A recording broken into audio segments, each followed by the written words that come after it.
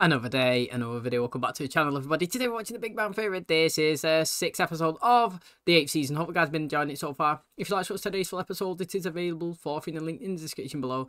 Just clicking it, put the password in, and enjoy. So last episode, interesting turn of events. You know, the guys who wanted to spend time together, basically coming up with new inventions and, you know, trying to relive some of their heydays where they come up with some amazing designs. You know, at the start of the episode, it was explained that somebody's created some technology that will charge your phone with a friction as you walk, and Leonard was saying, mate, we had this design years ago, why didn't we follow it up? And then obviously they were saying, well, because you got distracted since Penny was you know, around and stuff like that. And he was like, look, you know what, let's put our heads together, let's have no distractions from the females, we'll sit down, we'll do it, and we'll create something new, maybe we'll get rich.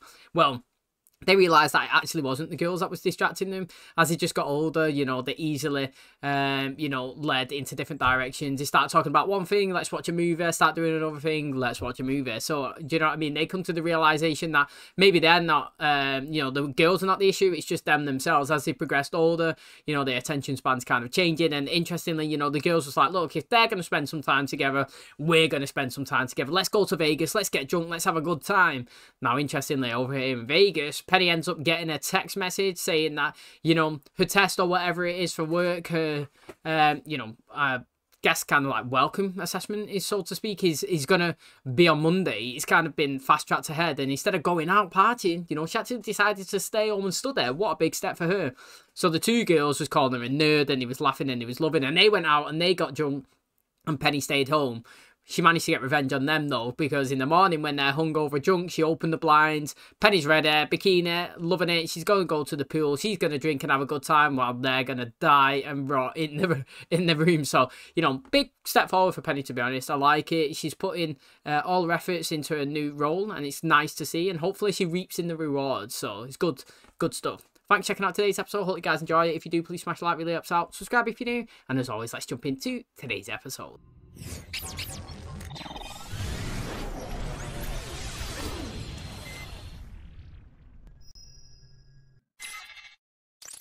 How's it feel knowing your fiance's job is to go out and flirt with doctors looking like that while you sit here? She doesn't flirt with doctors. Yeah, it's all very professional. You know when you bend over, I can see down your shirt. Okay, good. Speaking of new careers, how are things going with dark matter, Sheldon? Yeah, I'd have to say it's the most exciting time in the history of the field. Oh, what's going on? I started doing it. Government funded the biggest experiment yet to detect dark matter. They're sending research teams down into abandoned salt mines. The thought of you two in a mine is kind of funny. It's like a cat riding a Roomba. And if they get scared, they'll have those hats with the lights on them, because down there, it's night all the time. Are they making fun of us? Yep. I miss the old days when I couldn't tell. So one of my favorite video games of all time is called Shadow of the Colossus, and they came out with a new version for PS3 with better graphics. I finally got the chance to play it, and for some reason, it just wasn't as good as the first one. I'm sorry, I was thinking about work. Well, you know how they gave me the company car? Didn't make sense to have two, so I sold the other one. Oh, no way. Gave you? Yeah, and there's your money back. Now we're even. Oh, come on, Leonard. I know the car was a thoughtful gesture, and I really appreciate it, but it doesn't make sense to have both. What should I have done? Taken a picture of us in the car and put it in a pink frame with puffy paint around it that says, best fiance ever? He'd like it. It's not that bad. Yeah, he'd like it. Well, good, because that's what I did! Look at his face, though. He's loving it. Ew, that is so sweet. No, it's not that sweet. I paid for the frame with your money and then got a massage. There you go. Well, this is silly. So you don't need the car, but you could use it to buy yourself something else, like a new purse to put all this money in. Okay, I don't want this to turn into a fight. No, I don't either. Great. Thank you. Can you pass this out, please? Sure. That was actually good. In my mind, that broke the tension. The thing is, right, let's be honest, in that situation there, none of them are wrong, but again, what should happen is Leonard should take that money and then maybe reinvest it without knowing into different things. So, for example, he never gave her the car, so it was an IOU. I get one up her. You know what I mean? Like, you should always be in my debt because I got it. He actually got it because he was supporting his girlfriend and she needed a car. And he was like, look, I've got some spare cash. You need a car. Boom, you have it. I support you. Do you know what I mean? That's fine. You don't do things. Sheldon does things that he has to reciprocate again or something mutually equal back. You know what I mean? I got you a gift for $100. You got me one. Do you know what I mean? XYZ. But these, it was just literally, you needed it, and your boyfriend, I want to do something nice, there you go. Now, Penny's side, I totally agree. She's been given a company car, why would you have two? I'm potentially going to be in that same situation. I've got a car, it's decent, I like it, I've had it for a few years, but it's like, mate, if I'm going to get given one, regardless of whether it's a shed on wheels or it's the best car ever, why would I have my own car? Why would I pay for do you know what I mean, a car? So, bin it off. Now, she's like, I never paid for this car. He did. Let's just say it was $500. I've got $500 now. Do you know what I mean? It was never mine in the first place. You done something good for me. There you go. Have it back. I appreciate it. Now keep passing it towards Penny, kind of guilting her or whatever's. What he should do is just take it and like, look, how about we spend this on us? Let's go for a weekend away. Let's go to the cinema. Let's go and get some food. Do you know what I mean? Like, we'll use this as date money to invest in us too. Do you know what I'm saying? Like, instead of pass back, just get it, use it, reinvest it where you both can have fun from it. This mind is capable of advanced multitasking. Currently, I'm attempting to solve the Penrose conjecture. I'm composing my Nobel acceptance speech for when I've solved the Penrose conjecture. And I'm wondering how mermaids have babies. The guys might be right. Sounds pretty rough down there. For starters, it's very humid and about 100 degrees. I'm from Texas, and you're from India. We're no strangers to the fragrant armpit. Next. Oh, you have to be down there for 12 hours at a time. Have to be somewhere. Before we pass up on an incredible opportunity, I was thinking about when Howard is training to go to space, they put him in a simulated environment. You're suggesting that we recreate the conditions of the mind to see if we can handle it. Just Google hot, dark, and moist, see what comes up. I mean, it wouldn't surprise me if he's getting taken into HR watching videos like that on a company computer. But yeah, you know, Sheldon, he's all for everything, but if it's bowel movements, if it's not his scheduled time, as we know, mate, he's not all for it. I was hoping we could talk about the money again. Oh, sweetie, let's just forget about it. No, hear me out. I know things got a little weird last night. The money in a joint account. It'll be our first money together. We can use it for the wedding, the honeymoon, whatever. Well, that's kind of what I said. I love that. Better. Of course you do. Not just a genius in bed. You sure are, baby. You two want to be alone? I want you to know, I get why you don't want the money. You've got this new job. You're excited about being financially independent, and I am nothing but proud of you. I just think that maybe you're a little hung up on the money because I'm less reliant on you now, and that's a little scary. Maybe I tried to do something nice, and maybe you had a problem with it because of your control issues. Or maybe, now that I'm no longer an out-of-work actress who can't pay for her own dinner, that makes you a little insecure. Stupid to fight over money. I'm sorry, too. We're about to share the rest of our lives together. If it's our money, who cares who has it? Ugh, you're right. Who cares? Get that money out of my back pocket or I will break your fingers. Mate, what he just said there about putting it into the wedding, perfect, honestly. That was even better than what I said. That's what they should do. And also, why would you be insecure that she doesn't need you anymore for money? To be honest, that's great. I'd love to have 200, 300 in my pocket every month that I could go and spend with the guys or just go on vacation or, you know, anything that I wanted, the games or football or whatnot, even just betting, gambling. Who cares? You know what I mean? If you've got extra money in your pocket that you don't have to pass out, that you've been used to, laughing, it's a win situation for you. All this time, I never knew there were steam tunnels down here.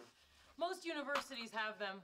When I was an undergrad, I spent 3 days in one pledging a sorority. Well, according to my research, the steam tunnels below this access point should be the closest analog to the mines. Amy, this walkie-talkie is yours. If we run into any problems, I'll contact you. Admittedly, this brushes up against my well-known aversions to heat, small places, going below floor level, dampness, hatches, ladders, darkness, echoes, and eliminating in Home Depot buckets.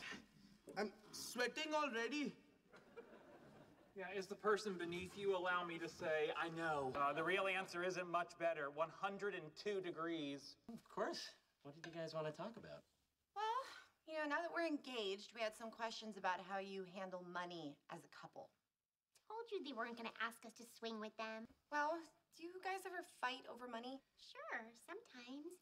I mean, it could be a little awkward since I make so much more money than Howie. You didn't have to say so much more. Well, I didn't have to, but for the sake of accuracy, I felt that I should. I brought a lot of significant assets into the relationship, too. Like what? Your incomplete set of Star Trek collector plates? For information, I just bought the last one I needed on eBay. 3 minutes left in the auction, and it was a mint condition Scotty from a smoke-free home. How much, Howie? Not a lot. How Like I would swing with him.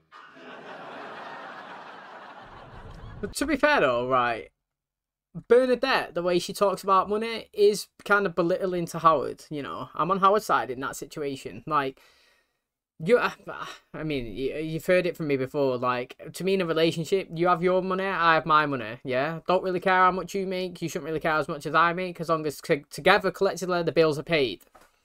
You could have 700 in your bank left, I could have 300. Do whatever you want with that. Yeah, it's your money, that's your job. Do you know what I mean? As long as we pay for our bills, gas, water, electric, house and food, the rest of it, if you wanted to go and waste $500 buying a, you know, a collectible, go do it. It's your money. Do you know what I'm saying? But the fact is, whoever makes the most money, they should not always be asking, what have you spent? Why have you done that? Why have you done that? Or, I make way more money than you, and making them feel insecure all the time, because it would do. You know, to be honest, a relationship, to me, should be even. Somebody could pay more bills than the other if they earn more money. You could do it, you know what I mean? Say, for example, Bernadette owns 40% more money than his wage, for example. Maybe you could pro-rata the bills so that, like, you know, he pays 400, she pays 600. Do you know what I mean? Or something like that. You could just flip it and just alternate in terms of percentages. But you should never kind of look that. She always says it, and it kind of like looks down on Howard. I actually don't like it the way she does that. Let's set up the equipment. It'll help take your mind off of it.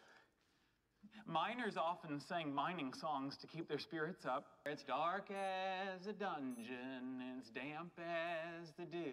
That's pretty. Where the dangers are double and the pleasures are few.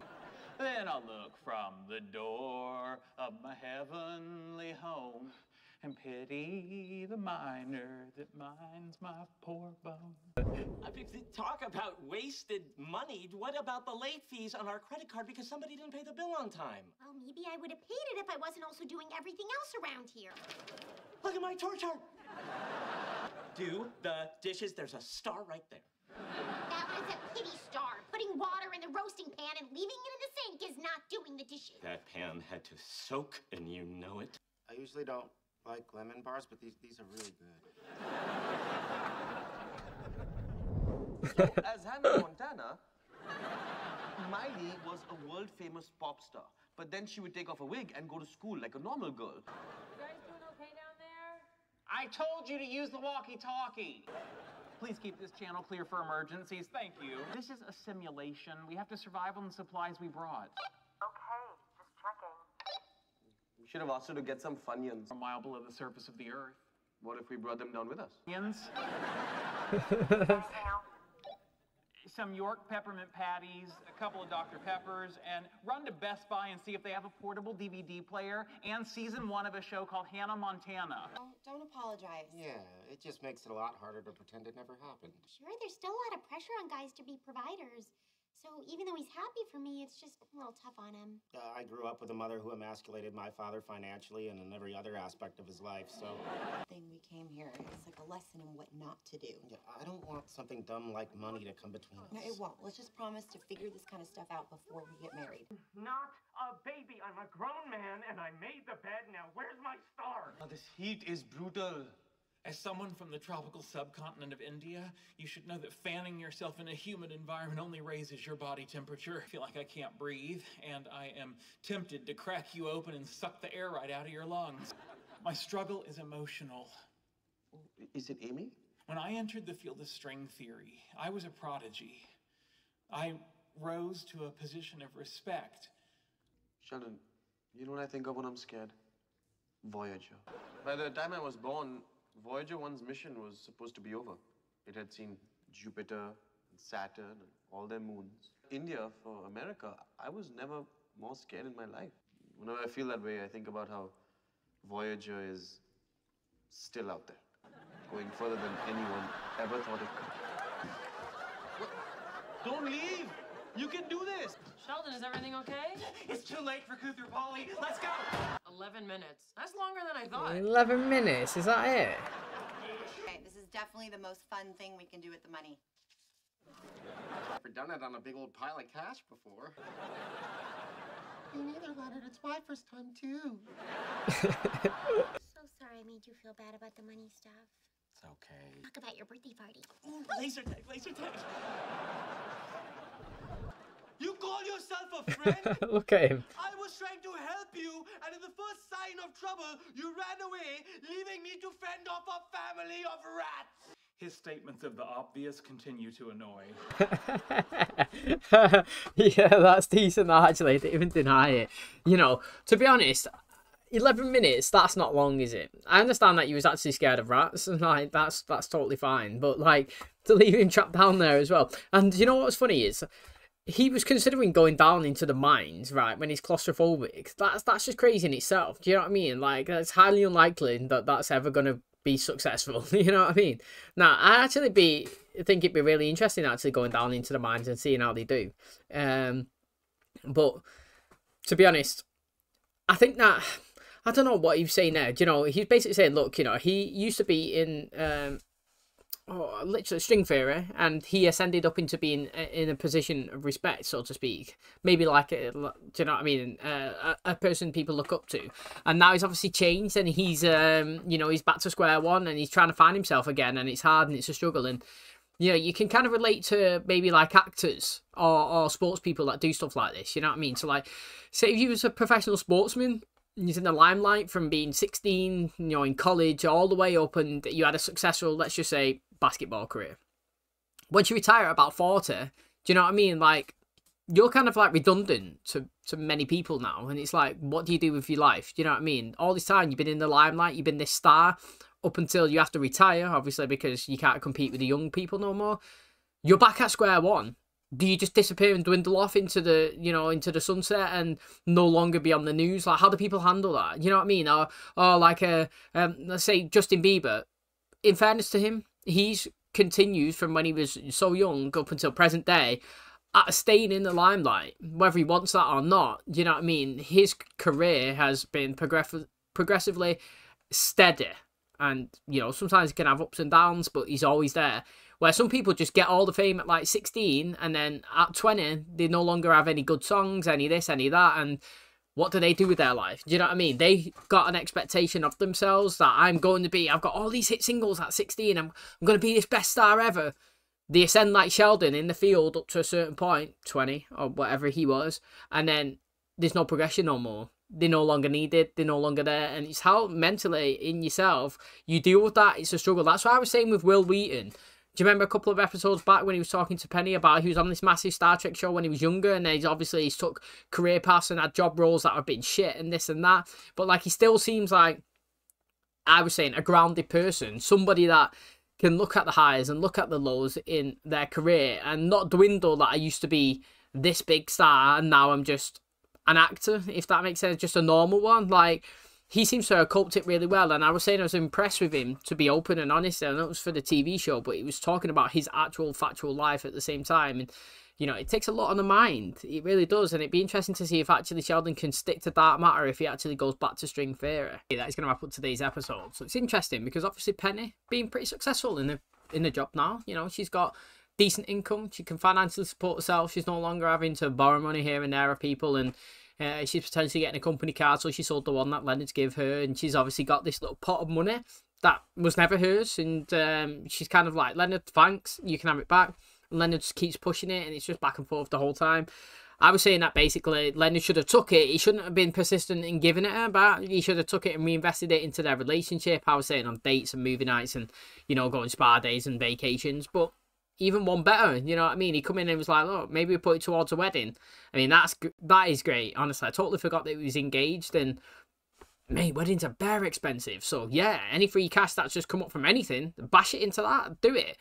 But then again, obviously they've gone over and they've spoken to Howard and Bernadette and how they deal with their financial situations, and you know, they had a little argument and Howard's gone off, and Bernadette was saying, you know, finances and whatever is a touchy subject with Howard. Mate, the reason it's a touchy subject, in my personal opinion, is because she makes him feel like he's not worth it.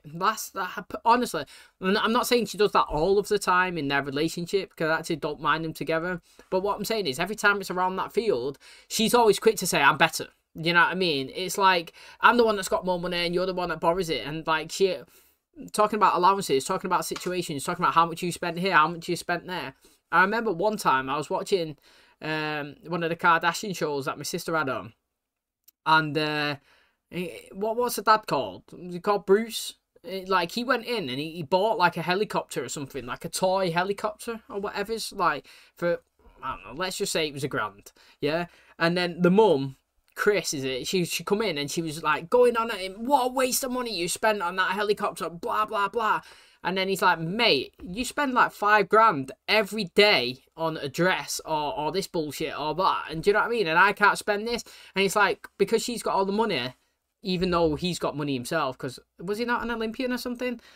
Like, because she's earns the most, she's always like, what are you spending yours on? What a waste of money that is. What a waste of money that is. And making him feel bad. And it's like, that's how I feel like Bernadette does to Howard personally. She always has to put in there that I make more money than you. You know what I mean? He even said it in then. He was like, mate, you didn't have to say you make more. You could just say, yeah, in our relationship, obviously, you know, I earn more than Howard, but we split it evenly. Do you know what I mean? We do the percentage split, like I was saying.